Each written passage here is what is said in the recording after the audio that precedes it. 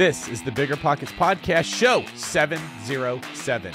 One of the most common phrases we get is, I wish I talked to you 3 months ago. I wish I talked to you 6 months ago. I wish I would have sent my mom to you last year when she was in the middle of this. And so we really like to talk with people early so they're aware of their options so that, no one needs to be paying taxes unnecessarily. What's going on, everyone? This is David Greene, your host of the BiggerPockets Real Estate Podcast, here today with a very, very, very good episode for you.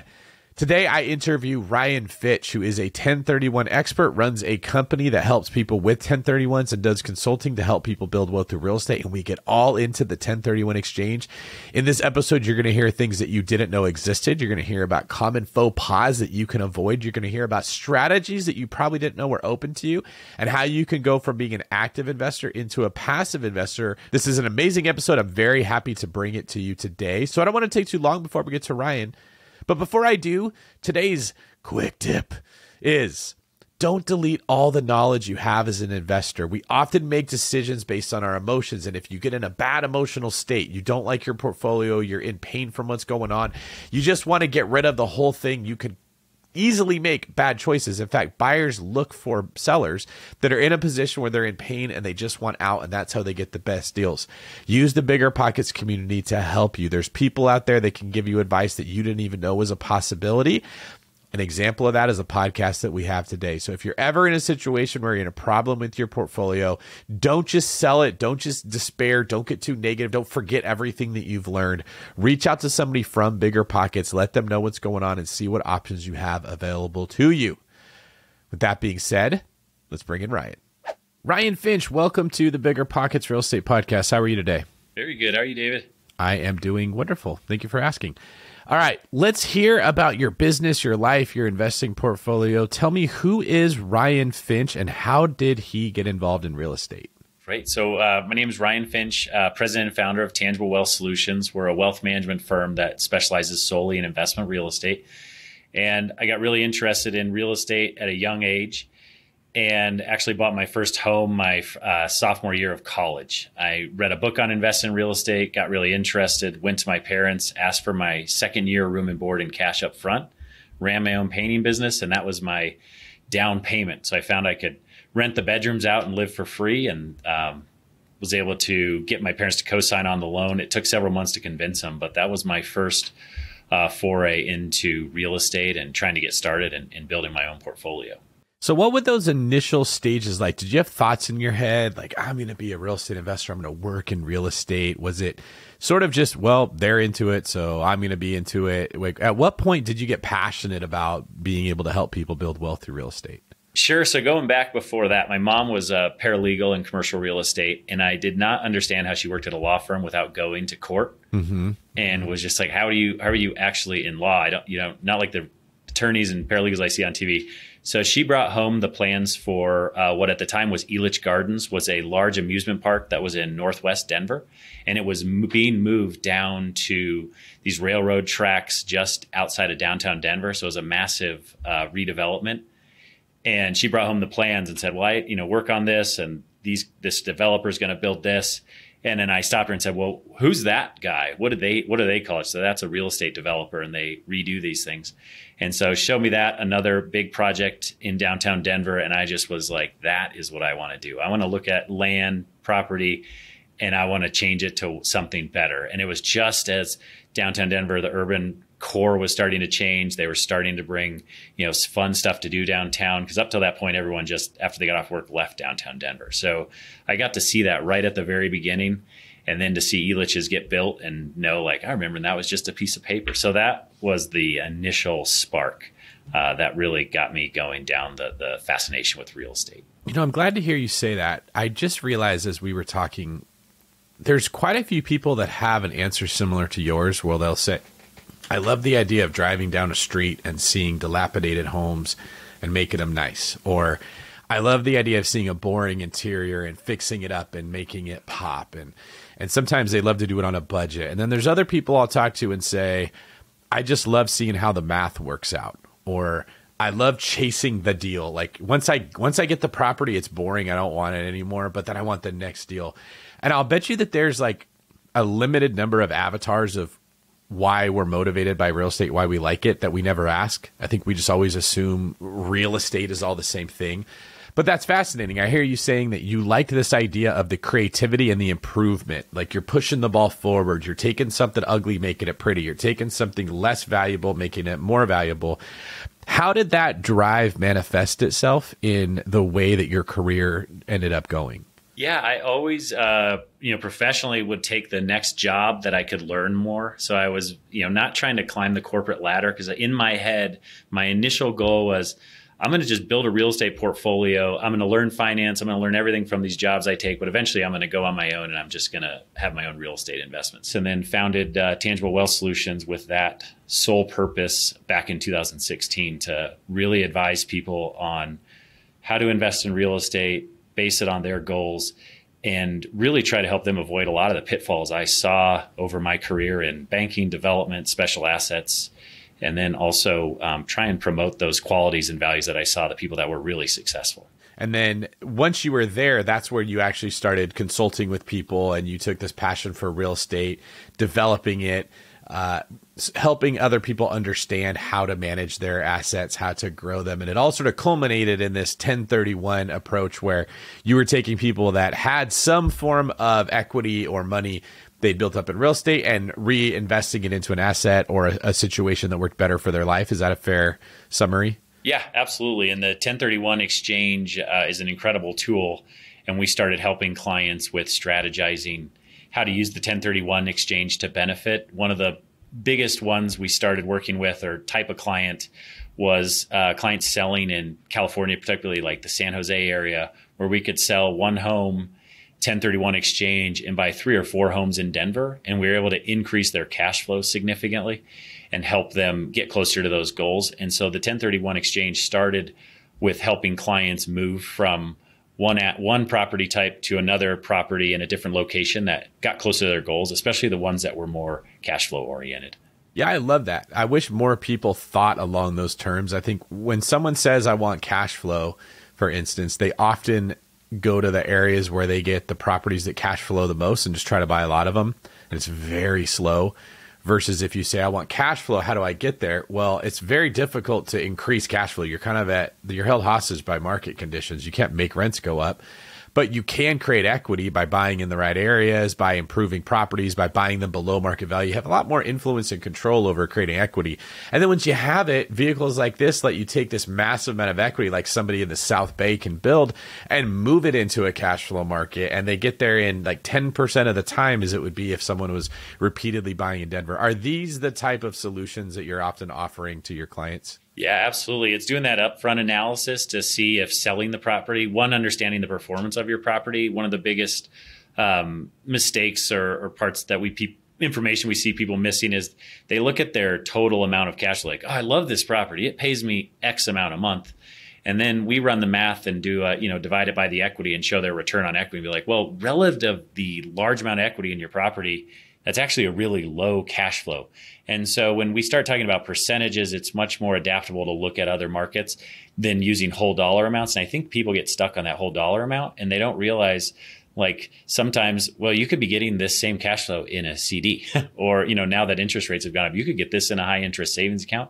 And a lot of people aren't doing the math to look at the percentage, and they just look at that whole dollar amount, not realizing they're in a market that, properties have taken off in value. And that's actually a low cash flow relative to your equity. Yeah. So in my world, we often refer to this as return on equity. And investors, like you said, they notice, well, when I bought it, it was cash flowing $1,000 a month, and now it's cash flowing $1,800. So I'm doing good. Like I'm up 80% from where I was. But if you look at the actual equity in the portfolio, they're often getting a 1% return, 2%. It's very, very common for me to see in the last 8 years that we've had just prices going up, sub 3% return on equity, which no one would go buy a property at a 3% return on their money. They're always going to want more, but they'll look at the stuff that they already have and they'll never think twice about it. They'll just accept it. And it's one of the first things that when someone comes to me for consultation, they say, David, can you look at my portfolio? I want you to tell me what to do.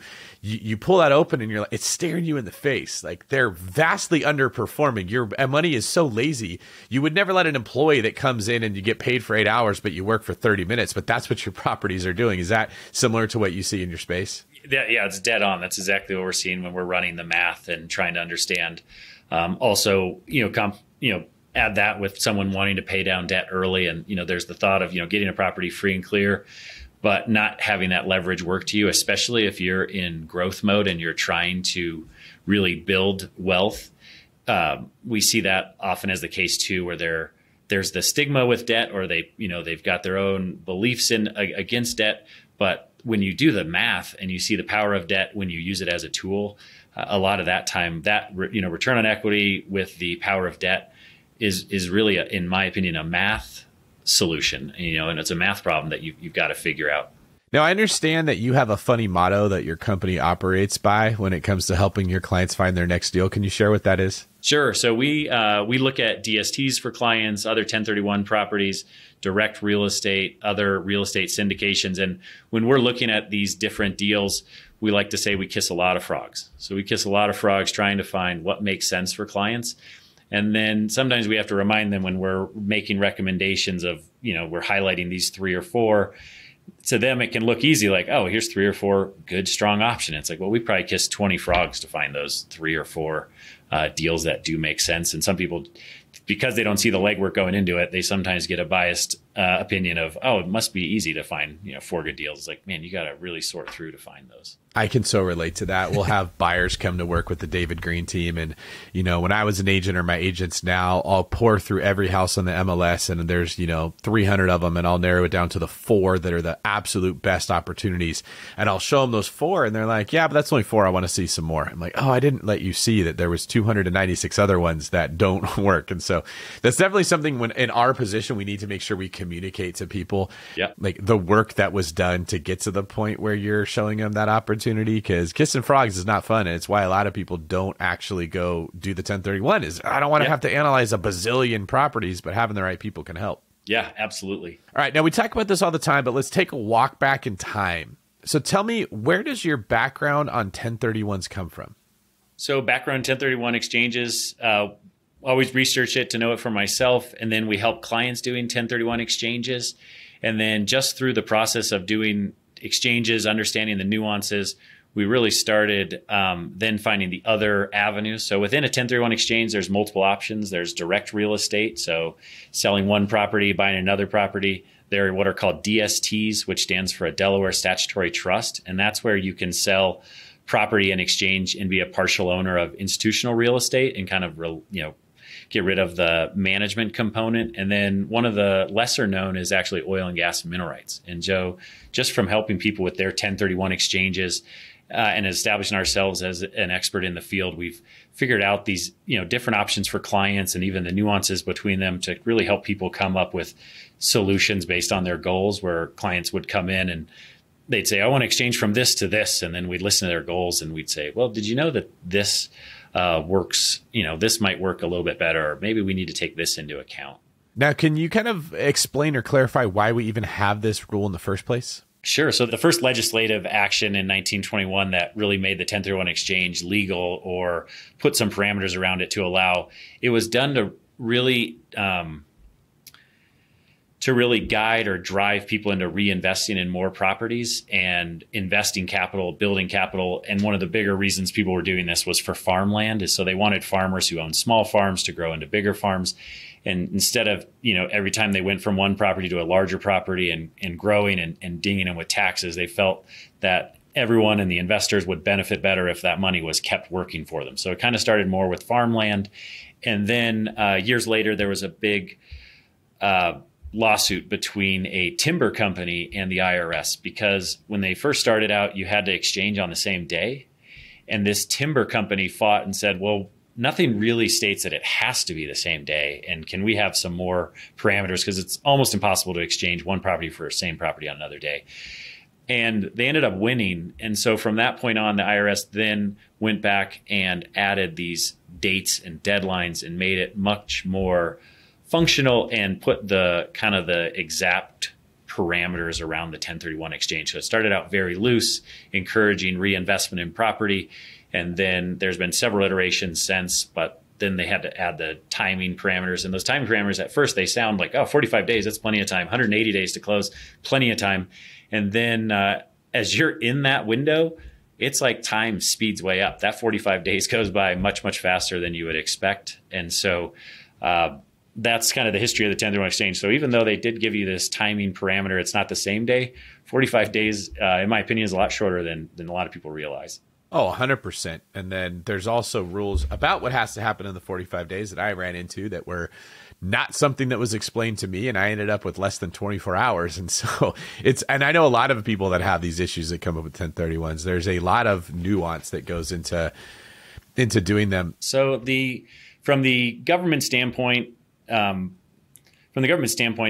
best reasons to have the 1031 exchange, and the 1031 exchange has come up several times in the last several years about changing it. But the big argument is it really allows for more fluidity in the real estate market. It allows for more transactions to happen. It allows for the trading and improving, because typically someone sells a building to someone else or sells a property to someone else, and they're going to come in and improve that building. And so not only is it help real estate and areas in real estate continually improve, it creates a lot of jobs as well. So you have the real estate brokers, you have the mortgage lenders, title insurance companies, then you have the construction and trades. And there's just so many people in the economy that benefit from the continued transacting of real estate that there's a lot of economic drivers. So even though they're deferring these taxes, the benefits of deferring those taxes to the overall, population, workforce, demographics, all that stuff benefits so much from the 1031 exchange. I'm also, very biased because I work in the 1031 exchange, but I do see all these moving parts and people who are involved and professional partners that are, everyone's earning a living doing this, that it's really a big benefit. And then when you look at it from the investor standpoint, one of the Warren Buffett's quotes is one of the most powerful things in the world is compound interest, right? And if I can do a 1031 exchange and I can go from one property and then I think this other one's better, I can keep all of my equity working for me. So say an easy, 10%. Okay, well, I have $100,000. I go from one property to the other. Well, now I'm going to have my $100,000 still working for me in the other property. But if I had to pay 15, 20% capital gains, now I have 80% or 85% working for me. I got to get a much bigger return just to get back to 100. And investing in real estate allows me to continue to invest, but keep all of my equity growing at that higher rate. And so the fact that when you trade from one asset, one property to the other property, that you're able to keep all of that invested for you, take that over a 20, 30-year career. And that difference than if you did a different type of trading in another type of asset that got dinged with taxes every trade, it's a massive gap. Yeah, it's the velocity of money, right? It increases and that's just something I'll take a brief break to explain to everyone how powerful real estate is with wealth building, but not just for the people that own it, for everyone involved. I loved you pointed out how many people are involved in the transaction. Every time a property changes hands, there's money that is exchanged, which means someone actually created wealth for themselves, and the government got a piece of it through all the different taxes.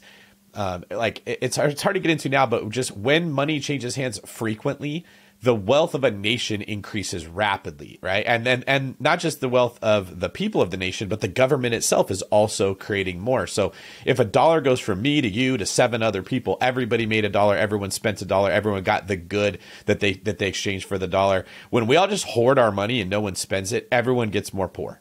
This is like one of the Keynesian economic factors why they support that type of an economic approach. And from that element, it's true, right? And if you get rid of the 1031, the thought would be, well, the government will collect more taxes because you can't defer it. But all that happens is none of us would sell properties. We would all hold on to them a lot longer, right? And that's why at BiggerPockets we are hammering this, because it's okay to sell something and reinvest the money, especially if you're going bigger and better and you're more experienced and you get to do good by helping all the people that are involved in that. So from that perspective, let's say that someone's listening to this and they're like, yeah, I got some equity in my portfolio. I bought it 6 years ago. I didn't expect to have the run up I did, but man, it's amazing. I bought in Denver, Colorado at $400 and now it's worth $600,000. That's life-changing money for a lot of people, especially because it hasn't been taxed yet. You have an opportunity to avoid the taxes. What are some things that they should be asking themselves? What kind of goals would you be digging into to figure out that they have? What are some options that they have? Tell me if they were coming to you to say, what do I do with this property? How you would handle that consultation. Absolutely. So at first I would just talk to them, get to understand the property itself. What goals is this property satisfying and which ones is it falling short? Like, I'd really like more cash flow, or the cash flow is fine, but I've got a lot of equity I might want to unlock. So really understanding what the property's doing for them. And then just, if in ideal world, what would you rather this money doing? What could it be doing? Oh, I'd rather it growing at a more rate. I don't need as much cash flow. I'd rather in a, maybe in an urban core that's really changing, or I really want to try and hit some home runs. Yeah. But really identifying what they'd rather the money do, and then pick the strategy or the property type or that's going to work best for them. And then decide, okay, I really believe that what you need exists and we could get there. We have a high confidence level. And now let's look at doing a 1031 exchange. I think sometimes people are so excited to maybe recognize the big gains they had and are like, all right, I want to do a 1031 exchange. And then they list it for sale or even goes to sale and they're under their 45 days. And you're like, well, why did, these properties that we're looking at we're not taking a step in the right direction, or we're not moving yourself forward, or it's a lateral move. And why did we take that risk to move laterally? So really understanding what the property's doing for them today, and in an ideal world, what they need it to do for them, and does it make sense to do that? If someone said, "Oh, I've got getting 10% cash flow, but boy, I'd rather have 40% cash flow," like, well, unlikely we're going to be able to exchange and find you something for 40% cash flow. Yeah, the increasing the return on your equity. Basically, like if you got a return on equity of 2 or 3%, but you can get a return on investment of 8 or 9 or 10% if you reinvest, that's a very easy metric to tell it makes sense to do it. But there's other ones as well, right? You've got the opportunity where like, okay, this property is appreciated. I fixed it up. I bought it for $400. It's worth $650, but the market's kind of stalled. Where you've got $250,000 in equity and there's opportunity to sell it and buy a new fixer-upper. Mm-hmm. And add another $200,000 to that property through forced appreciation and what I call buying equity, which is where you buy it under market value. Yeah. Are there situations where you see that investors that are a little more active and they enjoy kind of like you fixing a property up, making it better? They're not afraid of the elbow grease, where they can grow their wealth that way too? Yeah, absolutely. If they have the ability to create value themselves, then that makes it even more attractive to move forward for those types of properties. And then when you're looking at the 1031 exchange, the other component that we like to run side by side is, does it make sense to keep the property and borrow against it and use that for the next property? So we just want to make sure that, one, it fits their goals, they're okay with that. But instead of a 1031 exchange, sometimes leveraging into the next property can make sense. And then other times the cash flow is really tight on this property and maybe it's not high enough on the next property. And cash flow is really what can protect you in a downturn. And then they can kind of be in a tight where you don't want to take that risk. I like the opportunities where you can get a little bit of both. Maybe you've got a single family home in San Jose or some area that's had a recent explosion, Seattle, but the projections aren't going to be that it's going to grow as much as maybe South Florida, Texas, one of these other opportunities. And you sell a single family home that you've already maxed out the value, and you go buy a triplex in a growing area that has value opportunity also. Yeah. So you get some extra like value or equity in the property. And because that area is growing, you start combining all of these factors that build wealth through real estate. Sometimes people think buying and holding is just the only thing to do, and they buy a 90,000 place. I'm going to own it for 30 years and pay it off. And they stop thinking about, it's not about owning a property. It's about owning the energy that property contains. And if you go roll that energy into something more and grow it like the snowball, real estate starts working for you. And I'm only saying this because I assume in your position, you frequently come across people with a locked, fixed mindset that they just think, this is my portfolio. This is what I have. Maybe they're emotionally attached to the property, and you can see possibility that they might be missing.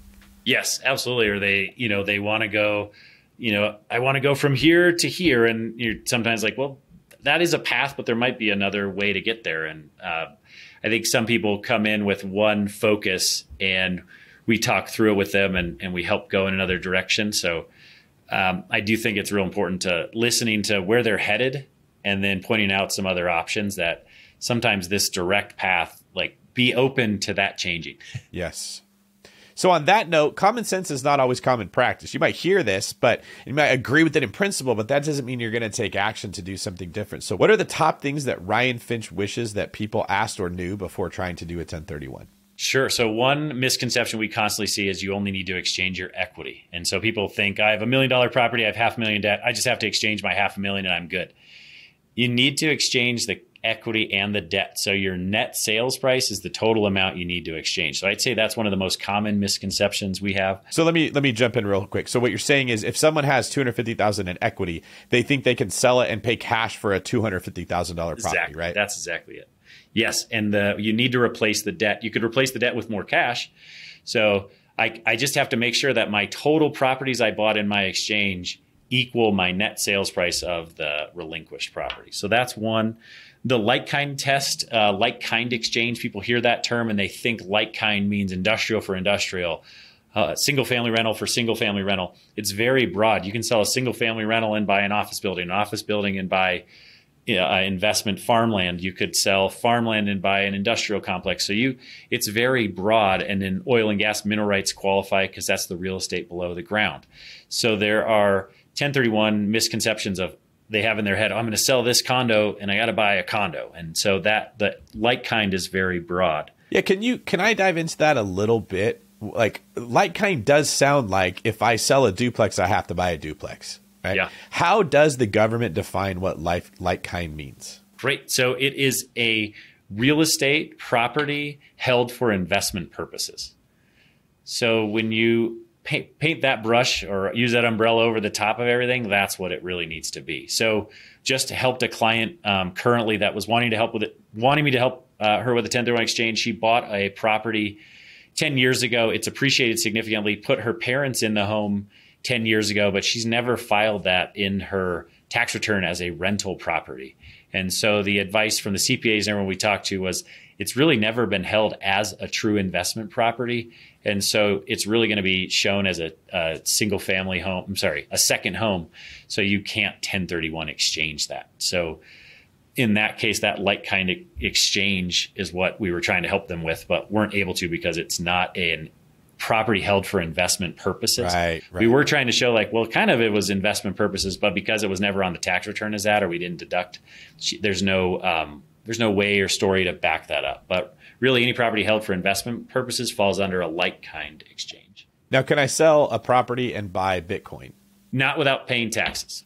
Okay, right. That doesn't eligible for a 1031. I can't go buy a piece of art. I can't go buy a baseball card or some form of NFT. It has to be real estate, right? Correct. That's so good to know because there's so many misconceptions in our space. Like you'd be amazed, or maybe you wouldn't be amazed, maybe you know, but I was amazed how many human beings still think you have to put 20% down to buy a house. Yes. Right. Like it's amazing in the era of social media where I forget that there's people that still think that, and I'll say it and you'll get this like record scratch. Like what? Yeah. Like, so there's so many things like this where listening to these podcasts or talking to somebody at your firm about what options you have explode with possibilities. I can't tell you how many times people book a time to speak with me. And then when I say you could do this, you hear this like, you mean this entire time I could have done that? And I'm like, it popped out to me in 1.2 seconds. Like that's an obvious answer and they had no idea. Yeah. The one I'd point out is the 3 property rule for a 1031 exchange. There's actually 3 different rules that you can choose which one you want to use for naming replacement properties. So the most commonly known one is 3 replacement properties, any value. You got to name them during that 45-day window. The nice thing is you don't have to commit to the rule until the day you name. So I may be having a strategy based on the 3 property rule, but on my 44th day, it makes more sense to switch to one of the other 2 rules. I could do it on that day. So I'm not locked in at the beginning of my 45-day to using one. What are the other 2 rules? Yeah, the second rule is the 200% rule. So I can name as many properties as I want, as long as when I add them up, they're not more than 200% of the net sales price of what I sold. And so a lot of times when we're breaking people into smaller ones, the 200% rule is the one we tend to use. That was not explained to me when I did mine. And yep. Most of my portfolio was paid off. So I sold about $4 million worth of real estate and I only had a note of $500,000. Long story short, there was actually another note of $500,000 that escrow missed that I now have to just pay cash for because I bought more real. Like that was a little frustrating. But for the purposes of this, I had to reinvest right around $3.5 million out of the $4 million I sold for. And they did not explain to me the 200%. That never came up.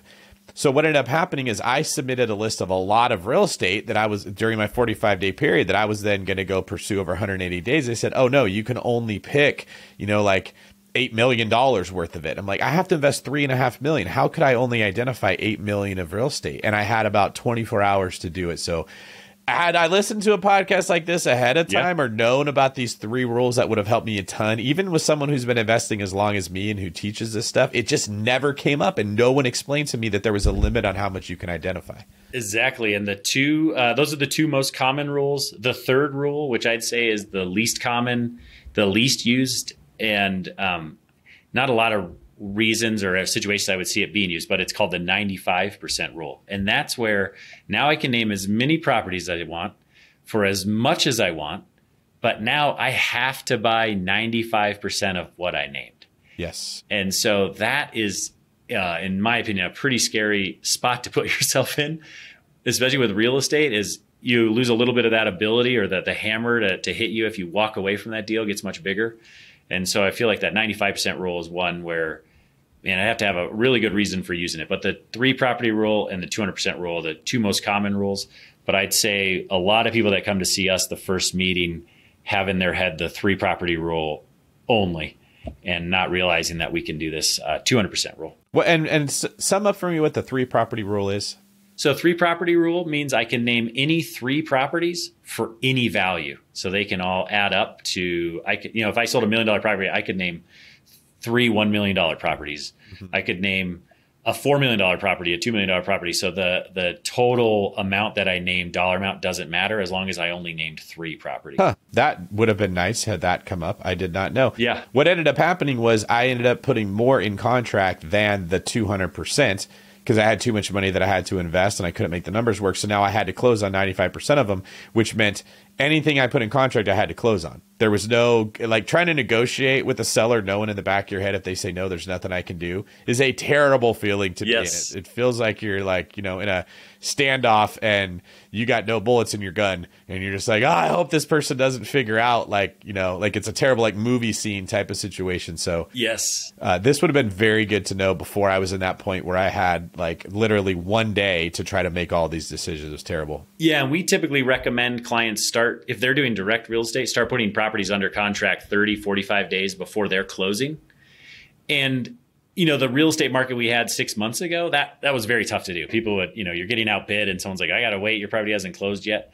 In this market now, it's easier to do. It's a little more acceptable. But if you could tie a property up before your 45-day, what you're doing is basically just stretching that 45-day window, giving yourself more time. All right. Now, what about some of the tax benefits that you get when you invest in real estate and then you go do a 1031 exchange? So you gain from depreciation on a property and now you sell it. Do you get to start over a whole new clock and get new depreciation again? Your depreciation, your basis will be the new basis that it's been depreciated down to, and then you'll get to continue to depreciate that basis down. You don't get any additional basis to depreciate. Right, which is good to know because people may be expecting, I'm going to start all over again with a new $5 million property. That's not the case. Yes. One caveat to that is you could 1031 into a property, and if you do what's called cost segregation analysis, which for a higher price property or for a multifamily property, what you can do with that is they can go in and look at the furnace, the cabinets, all the stuff that could be depreciated on a much shorter window, and then depreciate that. So in a way, you could grab all that depreciation that was going to be depreciated over 29 and a half years, and some of that could be done in the first several years. So you could increase or move up your tax benefit. And then as long as you 1031 exchange, that depreciation doesn't get recaptured. It continues to get deferred. The other misconception that people have is, my depreciation recapture comes out. That's fine because I'm in a low tax bracket.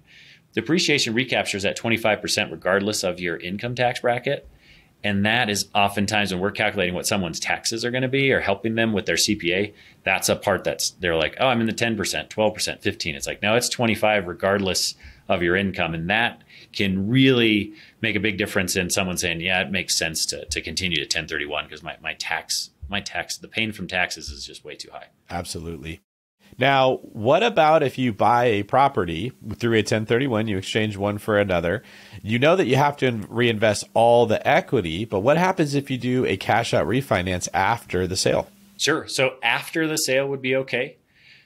Doing a cash out refi before your sale can get some scrutiny, but once you've completed that 1031 exchange, pulling cash out will not affect your exchange. Yeah, and a lot of people don't realize that either, that you can get equity out of the property, but it's not through the sale. it has to be through the refinance. Like a lot of people's minds are blown. So what I ended up doing with mine, because I ended up in this terrible situation, is I bought some properties just pure cash. And then after it was done, I refinanced those properties. And now that cash that I could pull out was not taxed. I didn't have to worry about waiting for the cash flow to build it up. Because I was, investing, I think it was around $4 million. A lot of them I bought with 80% down, 20% down, 80% loan. And then 3, 4, 5 of them I just paid cash for. And then it was done. I refinanced, and now I have that capital restocked back in my account where I have reserves. I have money I can put into the properties to fix them up. It was actually incredibly easy to do. And I thought there'd be some rule that said you can't do that because it was like a loophole, but not at all. They don't look at a refinance as a capital event where you owe taxes. Yeah, because it is after the 1031 exchange, right? You've followed all the rules, you've checked all the boxes, and once you've done that and your exchange from one property to the next properties is completed, that's really all they're looking at, that you've completed all those stages. And now you're in a different part of, the life cycle of that property, but it's no longer having to be done within the rules of the 1031 exchange because it's been completed. Now, the last line of questions I have for you have to do with common faux pas that you come across with helping people do this. What are some of the most common mistakes or misconceptions people have? So one would be choosing the wrong 1031 exchange rule. The other would be letting the tax tail wag the dog, where people are so focused on not paying taxes that they go into a subpar investment. And so we've seen that where they're getting close to their 45-day and they're like, all right, I'll do this property. And they pick the property and you're looking at it, you're like, man, types of properties that we try to avoid is when I make someone else's problems mine.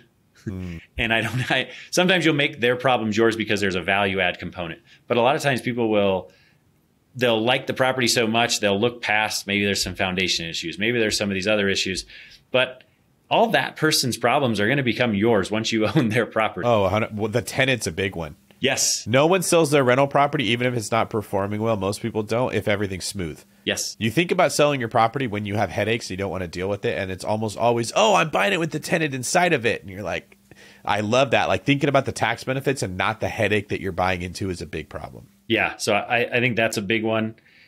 One is a lot of people don't realize they need the qualified intermediary.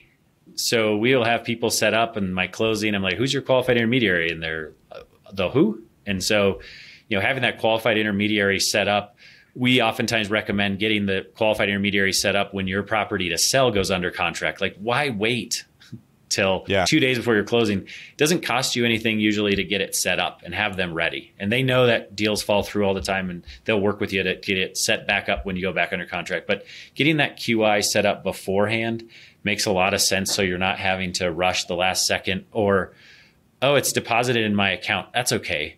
I'll just send it to the QI. Well, as soon as you have deposit in your account, that's the taxable event. So people not realizing they need the qualified intermediary set up beforehand is another problem. Oh, and it's heartbreaking too. That's one of those things where people will message me and say, hey, I just sold my house and my CPA said I'm going to have this much in taxes. I want to do a 1031 exchange. I sold it 5 days ago, so I still have 40 days. What should I do? And I'm like, if you have that money, you can't. You have constructive receipt. It needed to go to an escrow, a qualified intermediary. That's exactly it. We see that with people. The other part is with the naming.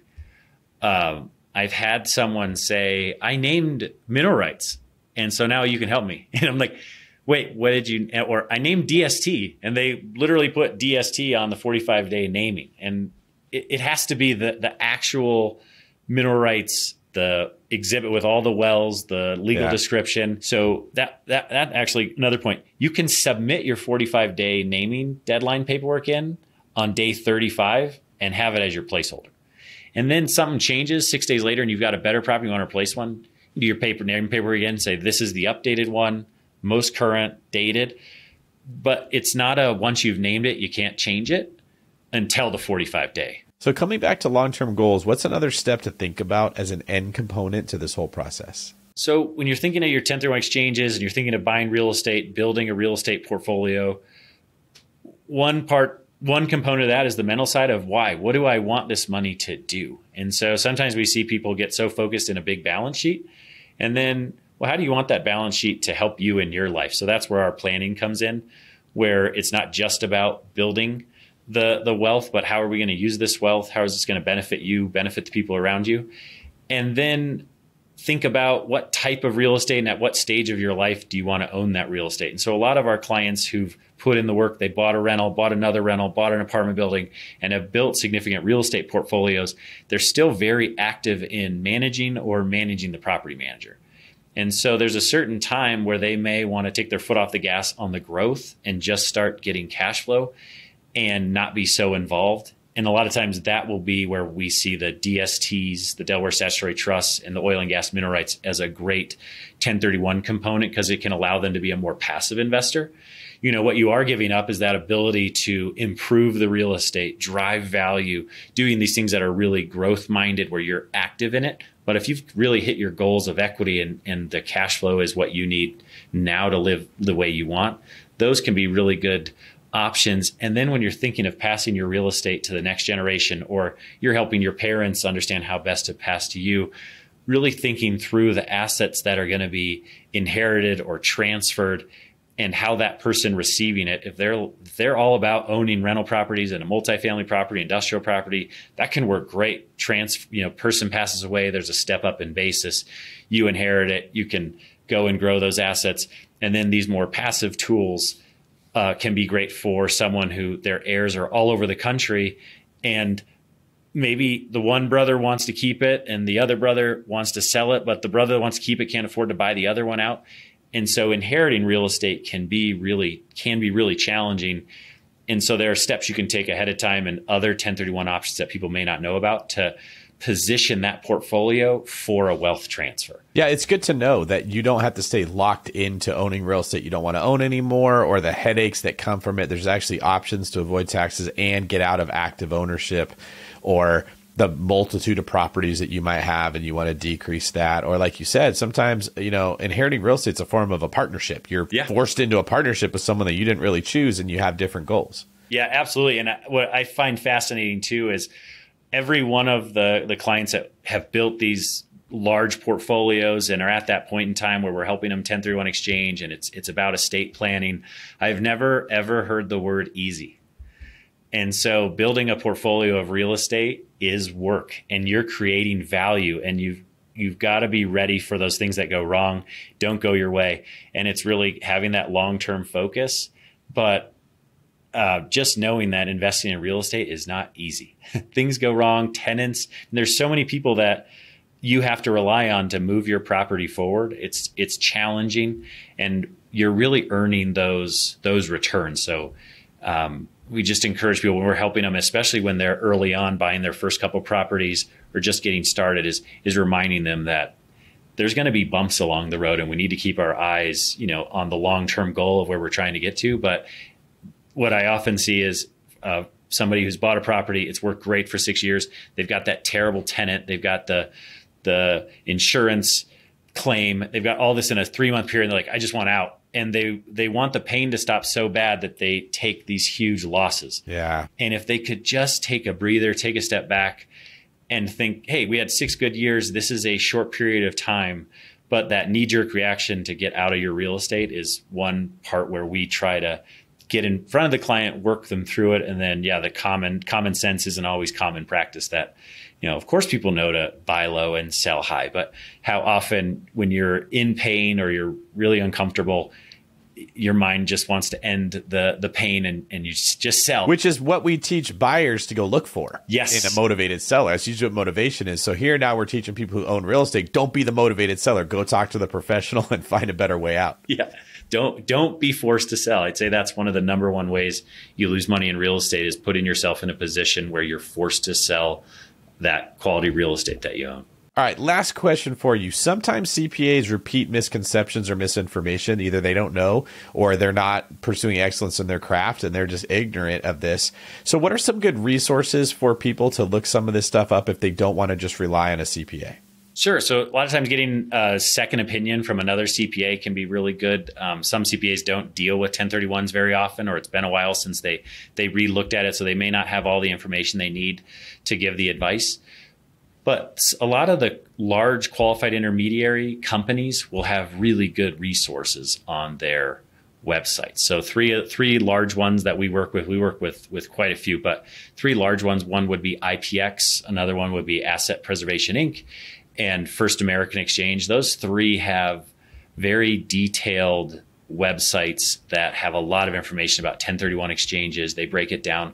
That's oftentimes where we'll direct clients who have technical 1031 exchange questions, and CPAs where they're getting information on a website that typically has been prepared by their in-house legal counsel, their in-house CPAs, where it's not somebody giving it their best shot and throwing it up on their website. So I'd say those are three areas that you can have a high level of confidence if you're reading it there for 1031 exchange advice. And they're also very, those three and several other qualified intermediaries that we work with are very open to answering questions. They do not mind. They would much rather, from the ones I've talked to, they would much rather you call and get the right information so that if you do choose to work with them, things go the way they're supposed to. Then you didn't call, you didn't get the information, and now you're yelling at them because something's not working. And they're like, well, that's not how these work. All right. Well, thank you for that, Ryan. We just might have to have you back to dive deeper into some of these topics in the future because this is fascinating. You're a wealth of information, and we don't want to keep people here for a 4-hour podcast. Yeah. But before I let you out of here for today, if people want to reach out after hearing this, where's the best place for them to find you? So our website is www.tangiblewealthsolutions.com.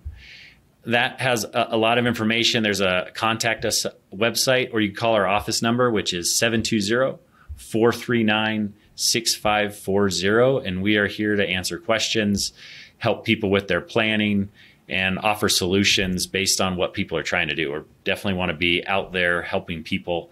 One of the most common phrases we get is, I wish I talked to you 3 months ago. I wish I talked to you 6 months ago. I wish I would have sent my mom to you last year when she was in the middle of this. And so we really like to talk with people early so they're aware of their options, so that no one needs to be paying taxes unnecessarily. That's right. So everybody, reach out to Ryan, reach out to his company if you've got questions about this. If you got a portfolio you're not happy with, this is the best case. Don't just assume you got to figure it all out yourself. There's people out there that'll help you. And I'm one of them. You can reach out to me and I can see what I can do in the same way. Because if you've already done the hard work of building up a portfolio, it shouldn't suck. You shouldn't hate it. You shouldn't be sitting here like, I wish I wouldn't have done this. Like, there's a way to reallocate these assets that you can start to love real estate again. So thank you, Ryan. I appreciate everything that you've shared with us today. Keep doing the good work out there, and we'll have you back again. Perfect. Thank you. No, I really appreciate your time, David, and allowing me to be on here.